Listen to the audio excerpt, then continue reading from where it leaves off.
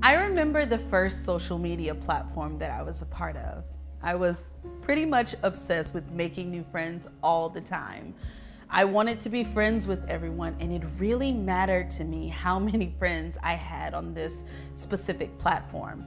These days, I actually find myself unfriending people that I either don't know or don't really have a relationship with.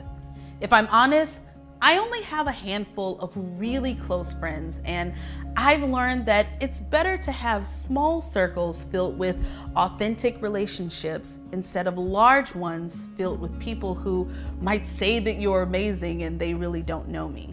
I think a lot of people have forgotten what the meaning of a friend is and what healthy friendships look like. I mean, I know that I am guilty of this.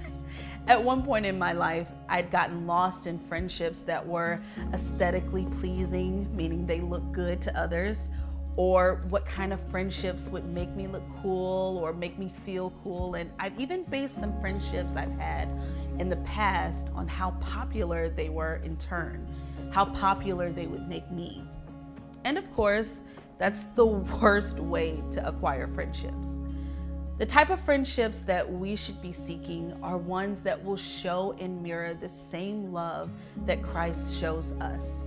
If we're not connecting with people that will help us grow and be transparent and be honest with us, we'll always find ourselves rotating people in and out of our circle. And that's because they'll never be able to be life-giving and life-changing to us. So, moving forward, my challenge to you is to be a little bit more intentional about your friendships. And what does that look like? Consideration and lots of prayer. If you're unsure about who you should be letting in your space, just ask God to give you the clarity and wisdom.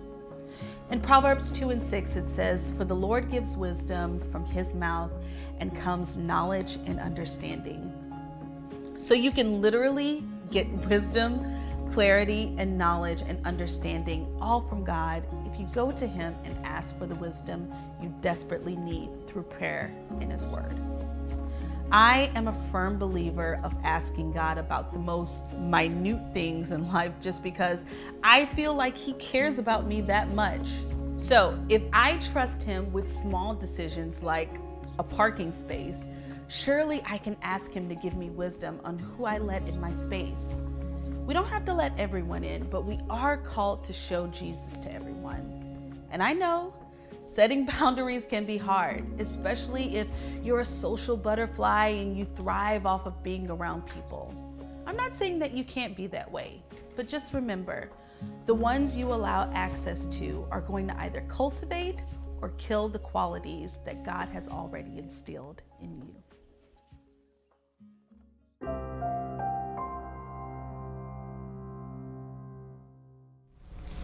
If you've enjoyed this video, click the thumbs up icon and comment below. We love hearing from you. Please help Trinity reach out to others and share this video with a friend by clicking the share link below. And don't forget to subscribe to our channel and click the bell for notifications so you don't miss anything. God bless your day.